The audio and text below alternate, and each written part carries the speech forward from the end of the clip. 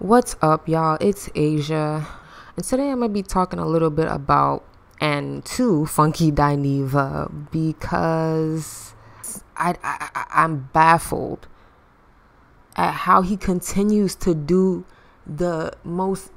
Like, honestly, this is the dumbest thing that you can do. You're gonna offend your core fan base. And you even said in the video that you knew that you were going to offend a whole bunch of people, but you didn't give a damn. Like, how smart is that? Like, for somebody who graduated from Florida State, you know, for economics, that don't seem too economically sound. I'm just saying. But we all know that, Funky doesn't really, he's not too good with money, so I guess it makes sense. I honestly just wish that he could just stop telling black women what to do and think. We really don't need your advice. Like, we really don't.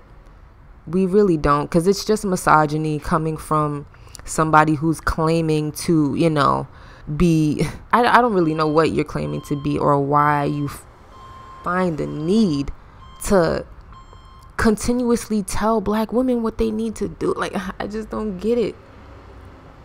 I don't get it. And if being a rich white woman is, the upper echelon of society, why don't you go make videos for them? Why don't you go make, that your core audience? Why don't you put on your best shake and toss wig and, talk about some things that are important to them? You know what I mean? Give them marriage tips on how to keep their rich white man. And help the ones that are single, since you want to help all these single, black women, telling them what to do to get a man. Like, and he even says, I know that the black community is underserved. Okay, so you're going to tell an underserved and oppressed community, oh, just be quiet. It's not that bad. I guess Funky's on his Kanye, But we see how people looking at Kanye, so that might not be the best approach. But yeah, I guess, cocaine is a hell of a drug. I'm not saying cocaine is involved. I'm just acknowledging the, power of cocaine. Stop being a hater, bruh. Stop being a hater. All this hatred that you're spewing to the black women that are like supporting you and basically keeping food in your mouth. Stop bashing them.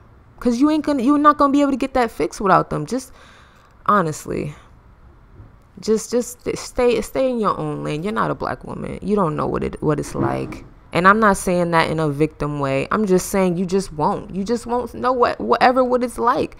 You won't know the good and you won't know the bad, because you just won't ever be. Okay?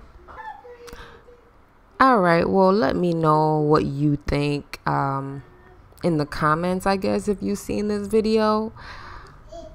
Black women, is it just that we need to just chill? Let me know.